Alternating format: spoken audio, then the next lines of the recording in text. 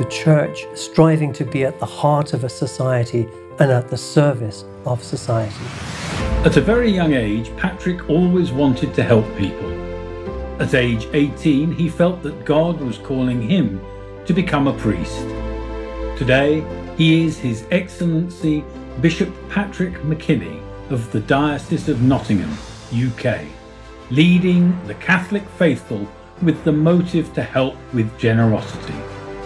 There can be no true lasting peace in the world without true and lasting peace between religions. To build bridges, very, very troubled world. HeartTalk on Sunday, February the 20th at 7:30 p.m.